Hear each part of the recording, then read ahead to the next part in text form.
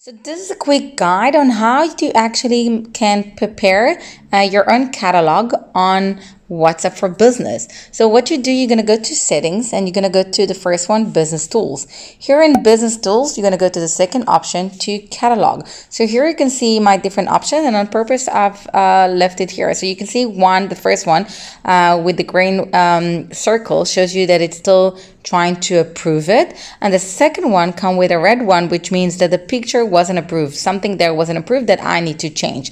But let's see how you actually quickly gonna add one. So you go to the right side here to the green plus. You're gonna first come here and add an image. So let's say I'm choosing this image, right?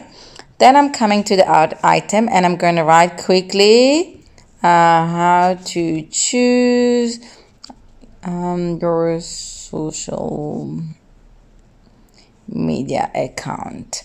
Then I can do a price, let's say for example this, and then I'm coming to more fields. Then I actually can write a description here, which I'll do in a second, but as you seen, as for now I can put it like this, and then I can go just edit, and I've added a link to where to find it, and if I have an item code I can do it as well, and that's it. And I'm clicking on save, and it's simple as that.